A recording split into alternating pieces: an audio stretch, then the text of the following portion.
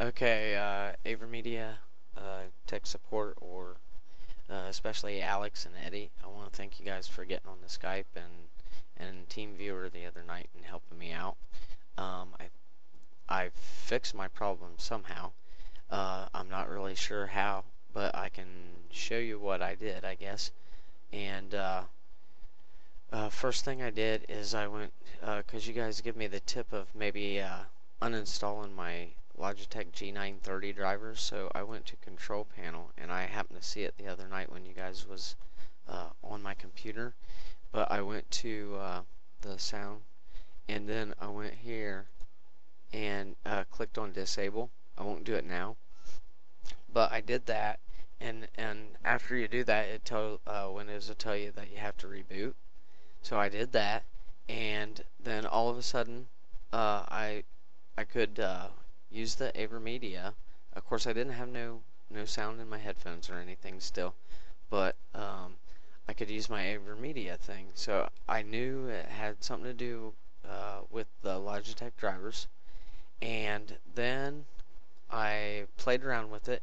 And if you remember right, when we did it, we uninstalled the current REC Central software and put the old ones back in, because I mentioned that, I didn't have any trouble before.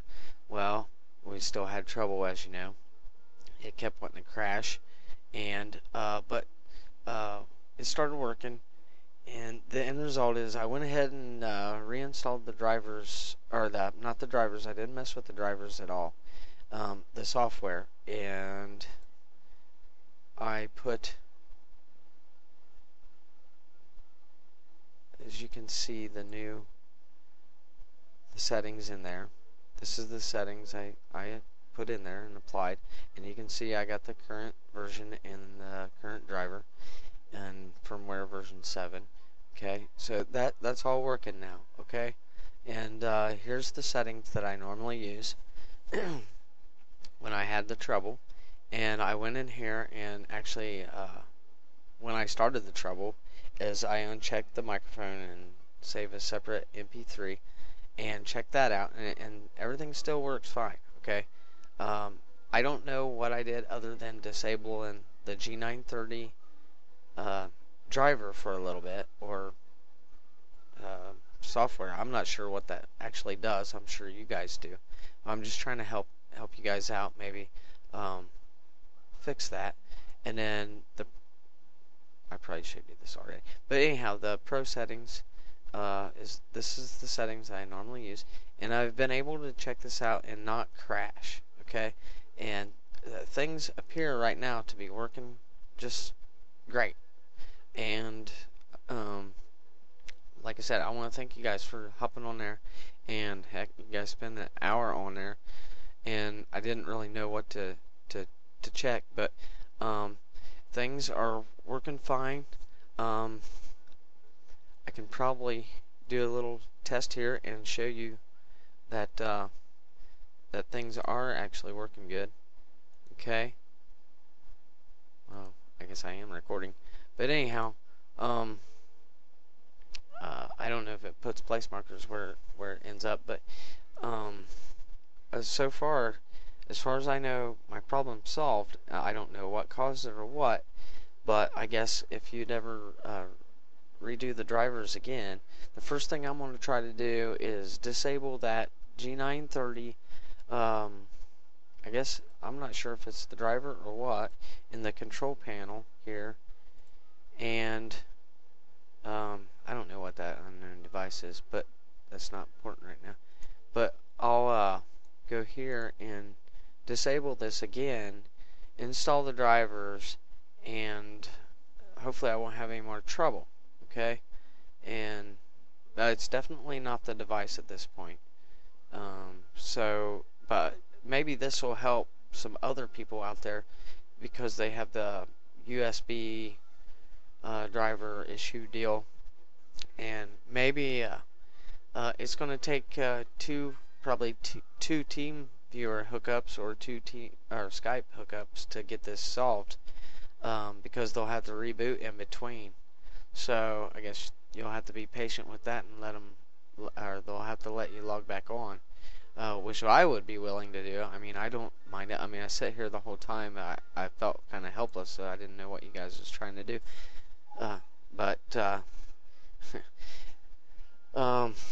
as far as I can say right now, I think things are good.